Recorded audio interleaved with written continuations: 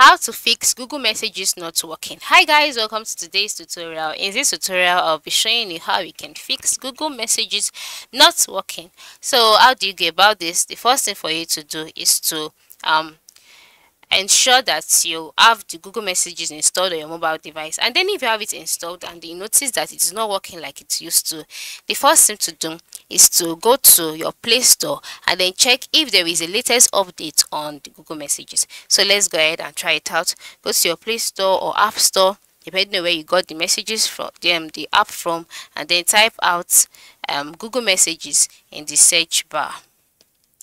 So once you type it out, it will load and then the messages will be displayed. And then if there is a recent update on the app, you would see the update option where you can see open option on my screen. You'll see instead of the open option, you will see update.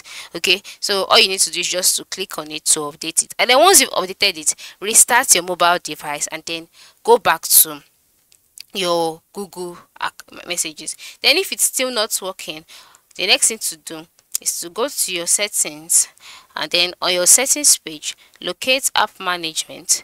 Then on the app management page locate app list.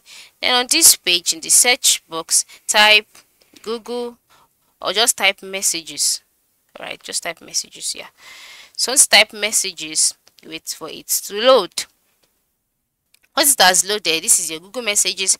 Click on it and then click on storage and cache, and then next thing for you to do is to click on clear cache.